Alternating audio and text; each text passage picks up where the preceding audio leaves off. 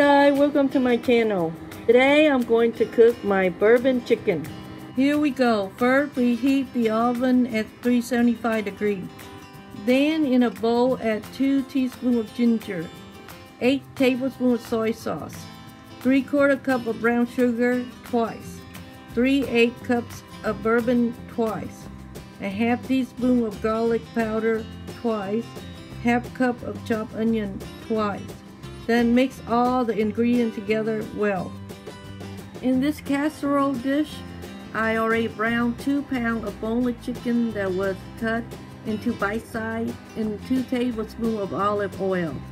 The chicken can be made with chicken breast or thigh, whatever type of meat you prefer.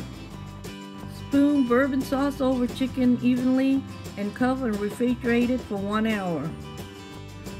After 1 hour, put it in the preheated oven, basting frequently for 1 hour or until chicken is well browned.